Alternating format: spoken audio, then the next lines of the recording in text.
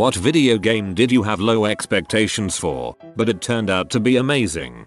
Papers, please. I mean, I heard it was good, but dang. How do you manage to get so much tension in a game where you're literally checking passports?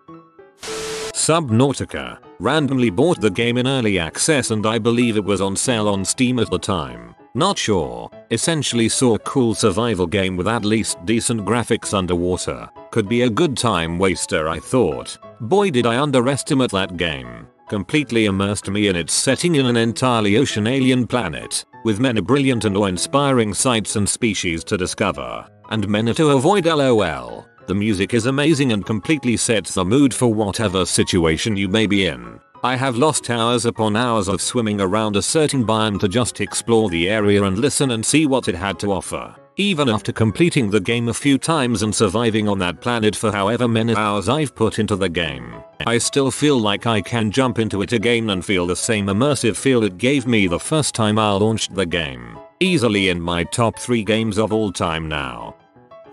Mountain Blade. I thought it would maybe be fun for an hour, 1,000 hours later, and it is still one of my go-to games when I am bored and want to turn myself into a hermit for a bit. Bannerlord. Any day now, my faithful vassals. FTL. Faster Than Light. I didn't understand anything about it, but it was on sale for a good price. After an hour of playing, I watched some tips and tricks vids on it, went back in and spent 3 hours on a run that I almost won. I sent 2 of my crew into the boss ship to take out the guns and was unaware that they don't auto-teleport back into the ship when it goes down. Lost them both and died cause I didn't have enough people to take out the weapons on the next phase. I've beaten that boss once. Even an hour later I couldn't reproduce it. Shoots hard. Kingdom Hearts 1. To 12-year-old me it sounded really dumb. I didn't think Disney and Final Fantasy characters would mix well and it just seemed like a bad idea. I ended up picking it up one day because Blockbuster was out of all the other games I wanted, and back then I had a much higher degree of trust for Square, and it was fantastic.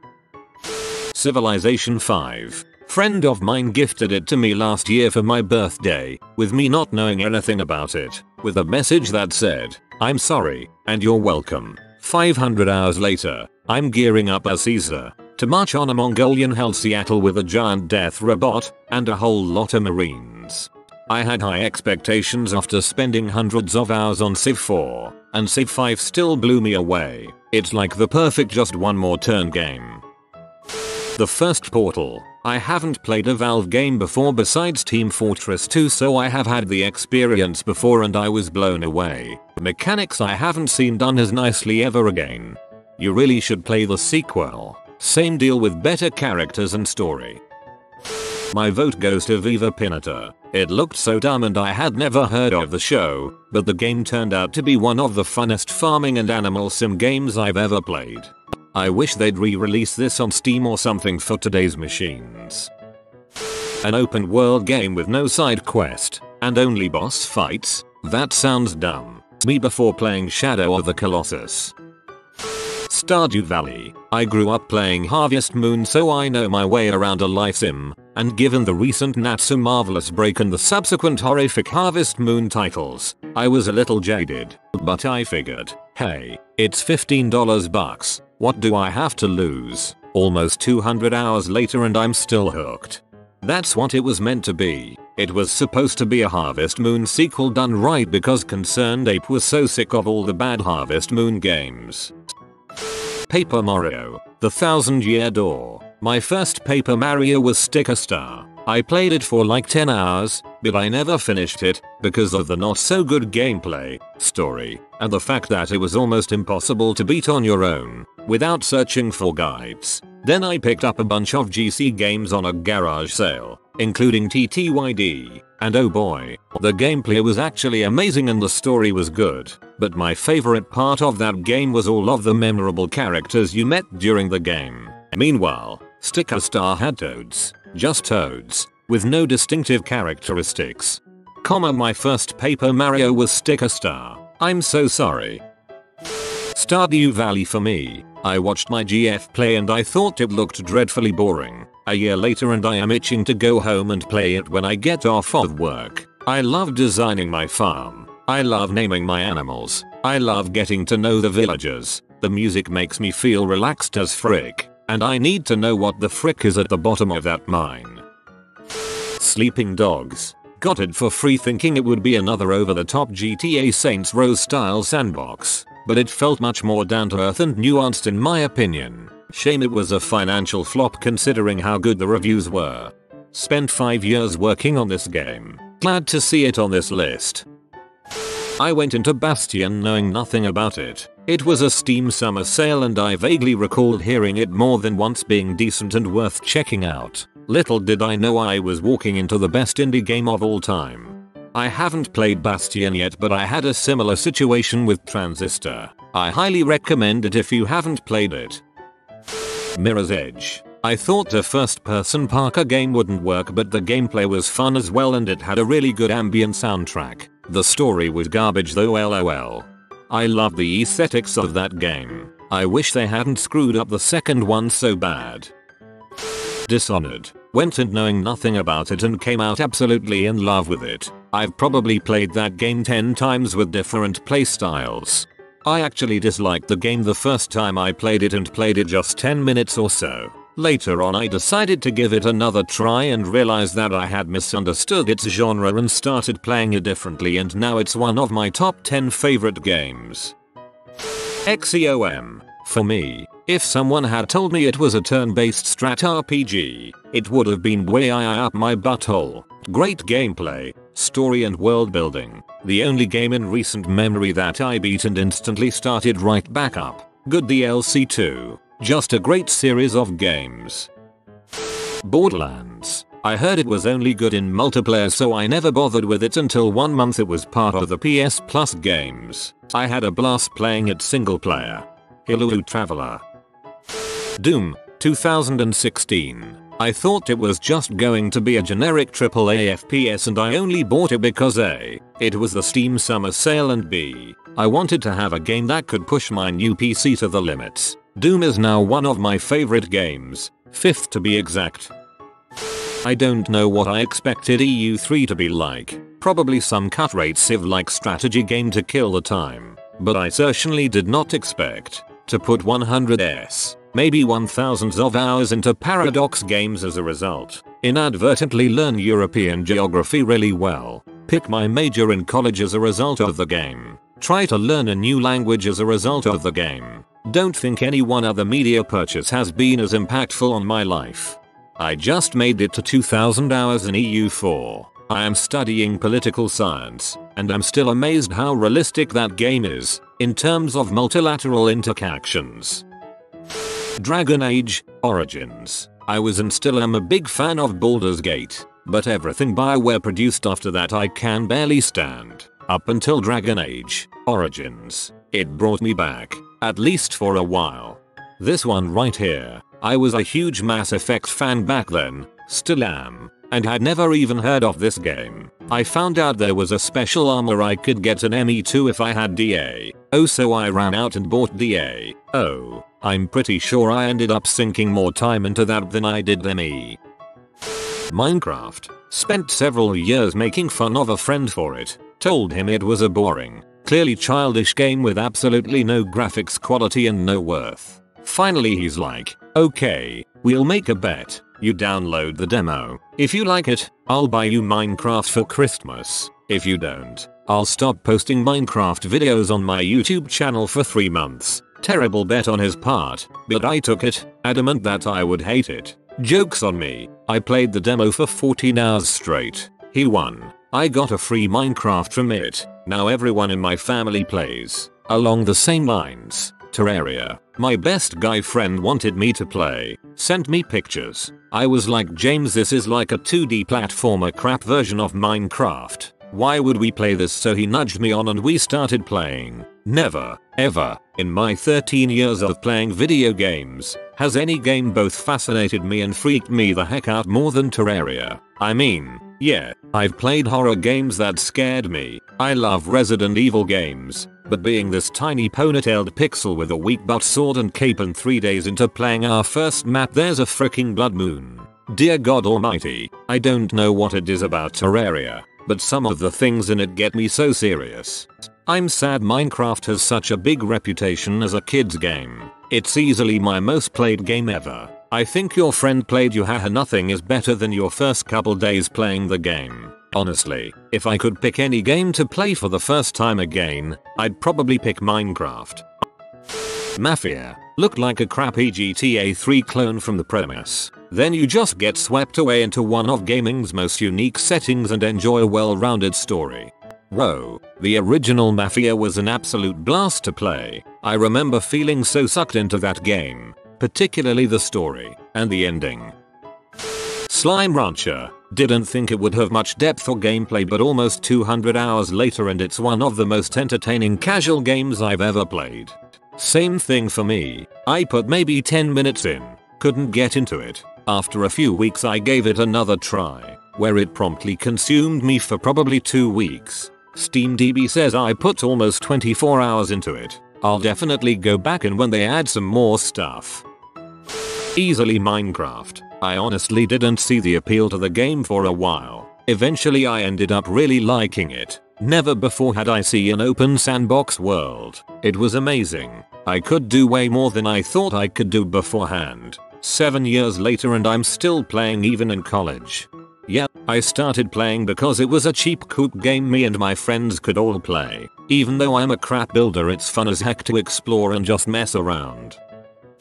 Pokemon. I was a kid during First General. I saw everyone with their Pokemon cards and I also had seen a little bit of the show, and I hated it all. I just thought it looked so dumb I had wanted nothing to do with it. Finally got my hands on Pokemon Yellow and decided to give it a chance. 30 years old now. I've got Pokemon Sun in my 3DS and I've sunk in hundreds of hours across all Pokemon generations.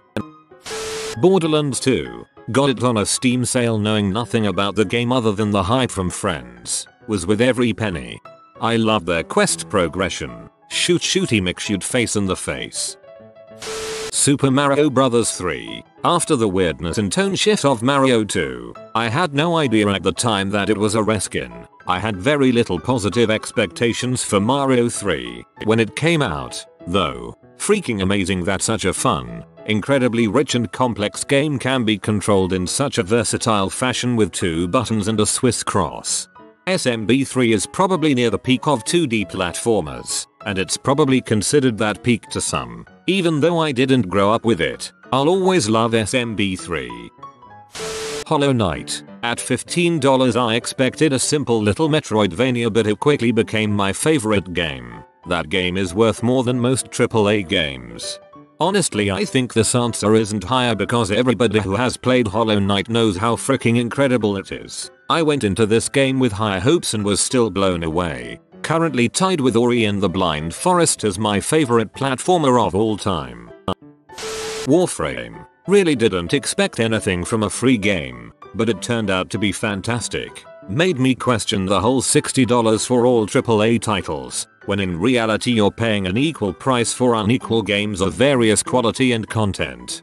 Picked it up winter break of high school and ended up putting in like 70 hours in 2 weeks. Absolutely amazing game for being free.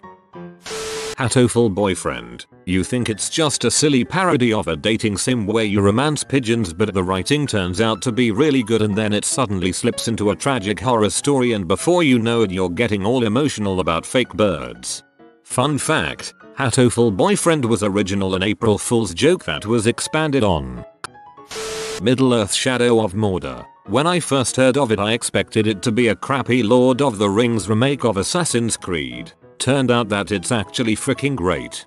I bought it a few weeks ago and I have killed an orc captain named Tugarg Hottongs 32 times, not even kidding, and he keeps coming back. The worst part is he is an ambusher, so he shows up randomly and attacks me at very inopportune times. RimWorld. I wasn't even sure I liked the idea. Watched a friend stream it for a few minutes and said I'll give it a try. I spent so many hours building a mountain kingdom. I'm disappointed I had to scroll this far down to find it. It really is the perfect storyteller. It's basically D&D in a fixed setting. Monument Valley. It's a quick game, playable in a day or so during downtime, but it's beautifully done. The puzzles are borderline genius at times, and just fun at others. There's not a moment in the game that I felt wasn't thought through. Mad Max game. Usually games branching from movies are crap, but it turned out to be bloody amazing. Would recommend any day. I loved Mad Maximum. I know it was considered a mediocre game, but it hit that sweet spot of me. The tone was perfect and it looked amazing. Loved getting caught in the storms. Earthbound. It got a 3.0 out of 5 in GamePro, I think. But it had fart jokes, so twin bro and I wanted to try it. We were 12. What 12-year-old wouldn't like a video game with fart jokes? It blew our minds. The story is amazing. The gameplay is fun, and way harder than one would expect from what looks like a kid's game. Those freaking Guardian Diggers. We've both played through it a few times. At my wedding, I'm going to walk down the aisle to one of the songs from that game, and it will probably make my twin bro cry. Dark Souls. Whenever I heard anything about it, everyone was always so focused on how difficult it was, and I thought it was going to be just another example of a game being cheap and unfair in the name of difficulty. Had no interest in buying it. Then a friend let me borrow it and I absolutely fell in love with the game. The music is awesome. The world is eerie and somewhat depressing, but it was captivating at the same time, and I always wanted to see what came next. The gameplay is fantastic, and while it does have its balls moments looking at you Analondo archers, it was rare that I ever thought how the heck was I supposed to avoid that. More often it was oh I see what I did wrong. Now I'm a huge fan of the whole Soulspawn series and I can't wait for Sekiro. Crackdown 2. Bought it at a pawn shop with my allowance for like $10. Thought it would be crap, but ended up putting loads of time into it and having a blast. Story was terrible though. Britney's Dance Beat. This was back in the early 2000s. We saw it at E3. My roommate went up and tried it and I was making fun of him. Then I tried it. It was one of my favorite games that year. Beat Saber. I thought it was just hype because of those ungodly annoying videos on Facebook, but it's actually one of the best games I've ever played. Terraria. I got the game on sale with my wife. We played it and I felt it was just going to be a 2D Minecraft. Holy crap, it's good. Also the mods Thorium and Cataclysm quadruple the content. Minecraft. My wife really wanted to play it. I thought it looked pretty stupid tbh. My thought was how can you spend hours just building stuff? Turns out the game is so much more than that, although it is also that. I'm typically a console gamer more interested in FPS or RPGs, so I did not see this as an option until she bought it and got me hooked. Red Dead Redemption. The only thing I heard about back at 2010 was that it was Grand Theft Horse and not as good as GTA 4. I put off getting it until August of that same year and had low expectations. But after playing it, I was so glad to be wrong. The only thing I wish I could go back and do is ride into Mexico for the first time again with Far Away playing and having that chill go down my spine. Kotor Shoujo, a visual novel dating sim, made by nerdy westerners and set in Japan. It's about dating girls with physical disabilities. The name Kotor Shoujo translates to broken girl. The idea came from 4chan. There are multiple explicit sex scenes. Kotor Shoujo is probably one of the most thoughtful, emotional video games I have ever experienced and does an outstanding job of portraying people with disabilities in a positive light. Dang, now I feel stupid for not answering this. Kotor Shoujo was an amazing roller coaster ride and really made me think hard about my own responsibilities and consequences of my actions, which was totally opposite to what I was expecting. Kingdoms of Amalur: Reckoning. I was bored and picked it up from GameStop. It ended up being a ton of fun as they let you completely respec your ability points at any time. Also the story was a lot of fun and the abilities in the game were great looking and felt powerful. Definitely recommend it. Love me some chakrams. Quite a few, honestly. Dragon Age Dragon's Dogma were both games I picked up looking for a good fantasy game. Took me until August this year to properly play it and love it, but Dragon's Dogma is easily in my top 5 games of all time. Similarly, a friend lent me Mass Effect and said it would be brilliant. I'd heard the complaints about 3's ending, but even they couldn't stop the series being an easy top 3, with ME2 and 3 being 2 games as well. Don't enjoy playing 1 as much anymore though, age like milk in the gameplay department. Honestly, most of the games I play are either games I've been excited for, games people recommend to me, or games that people tell me to avoid. Case in point, I kinda like Sonic 06 unironically. If you are new to the channel, you can subscribe. I publish new videos every day. Until then, check another video.